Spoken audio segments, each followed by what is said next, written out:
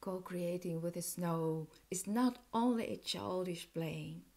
Even so, I am losing all my ego's being in this child energy.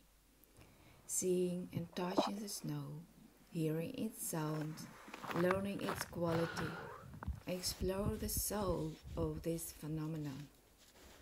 I didn't learn to do what I'm creating, but I discard a lot what I'm calling doodling alchemy.